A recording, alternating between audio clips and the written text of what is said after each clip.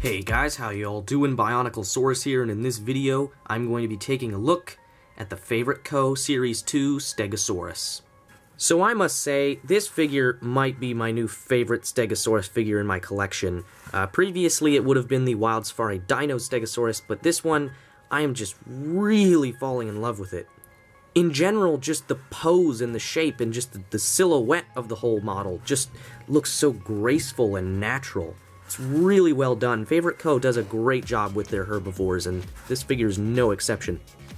The biggest flaw with this figure really is the coloration. As you can see, the whole thing is pretty monocolor. This is very typical for the Series 2 Favorite CO figures, and in general, it's just really two shades of green across most of the body. This kind of medium green and then these darker green stripes, and that's pretty much it. Now, I don't think the problem is that it's just green. I think the problem is that it is just those two shades. If they had just added in one or two more shades of green and blended it all together a little bit better, I think it could have looked really nice. But as it is, it's a little bit just simplistic and maybe even a little bit cartoonish looking. The back plates are pretty simple too. As you can see, they're just red and orange, but I think they did a little bit of a better job blending it here. The transition between the dark green and the light green is a lot more just blocky, and it's a lot more of a defined transition. There's just a little bit more kind of nuance with what they did here. The final problem that I want to mention about this figure is that mine actually has a little bit of a paint issue on the head. As you can see on the left eye here and the whole left side of the kind of like lower part of the lower jaw, and the little bit on the dewlap and even back on the neck here, there's some red paint from the plates, assumably, that got somehow sprayed there, I guess. Maybe they just accidentally kind of flicked it there with the brush. I don't know if these are hand-painted or machine-painted. I have no idea how Favorite CO figures are made, to be honest. But anyway, yeah, that's a bit of an issue, but it's not too bad, and it's surely just on mine. As you can plainly see, the other side of the head is absolutely fine.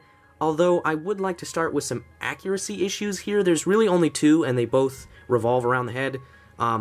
First off, the head is probably a little oversized, I would say. Not by too much. It's not nearly as bad as some Stegosaur figures, but it is a little off, I think. But the worst issue is that the line of the mouth is just too there. It's way overdefined. Stegosaurs had cheeks, and when their mouths were shut, you really shouldn't see this line, and if you did see it, it would just be way less visible, and it would be more of a wrinkle than a depression in the skin.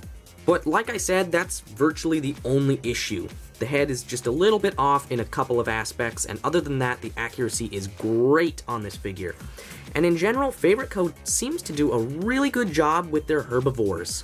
Their Ankylosaurus, their Triceratops and Styracosaurus, and their Parasaurolophus are all also just great when it comes to accuracy. If you're looking for some really scientifically accurate and just really well-proportioned, nice-looking herbivore figures, you should really look into Favorite CO stuff.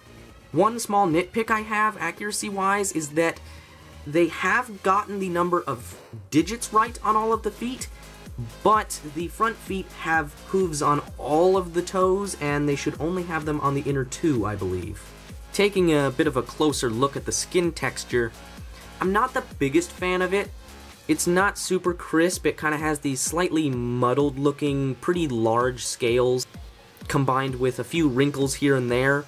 In general, it's good. I think this figure is pretty well detailed.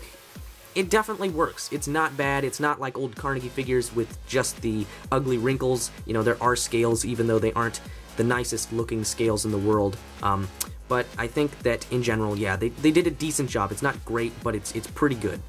So, my final rating for this figure is a straight A.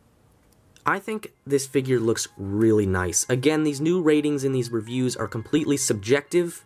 They're just based off of how much I like the figure, and boy, do I like this one. This might very well be my new favorite Stegosaurus figure in my collection. And that's really saying a lot, considering I have a couple others that I really like. But in general, the pose and all that is just so graceful and fluid looking. This just looks like a really just active and just Oh, just a really just nice looking figure. Just really looks like an animal that could just start walking away. You know, that's, the pose just looks that nice. And, you know, the detail's not great, but I think it's still definitely more than adequate. And the colors, I mean, like I said, the paint scheme is simple, but, like, the colors in general look really nice, especially just if you glance at the figure. Like, if you don't over-analyze it, like, it's just really aesthetically pleasing on most levels. And the accuracy is almost flawless, and that's, of course, really going to bode well for a rating in these reviews, since you all know how important accuracy is to me. But at any rate, that is about all I have to say about this Favorite Co Stegosaurus. Again, the rating is a straight A. I really, really like this figure. Thank you for watching, and BionicleSaurus signing out.